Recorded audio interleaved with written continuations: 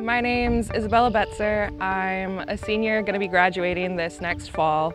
I'm a biology major. I'm JC Meyer. I'm now a sophomore, and my majors are biology and biochemistry.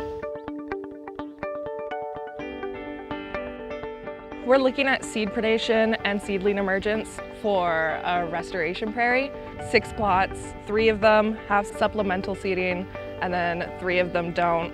And then we're going to check if the ones with supplemental seeding have higher rates of seedling emergence. The real-world implication of this research is to hopefully help other places that want to restore prairies, because prairie seed is very expensive and bird seed is not. So if we can help have more prairie seed germinate when we put cheap seed on it, that will help places be able to have more access to a bunch of prairie growth. I think it's very interesting to see Iowa's natural prairie.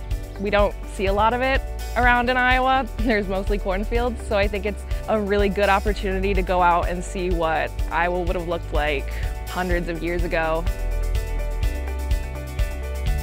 I think research in any capacity, like actual research, is good. It gets you a lot more experience than just being in a lab will, and I think it prepares you for actual scientific work in the future.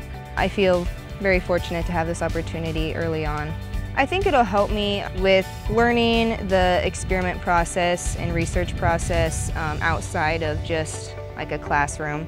It's a great opportunity to get to know the professors here at UNI, a great opportunity for networking, for experience, and I would recommend that any freshman applies.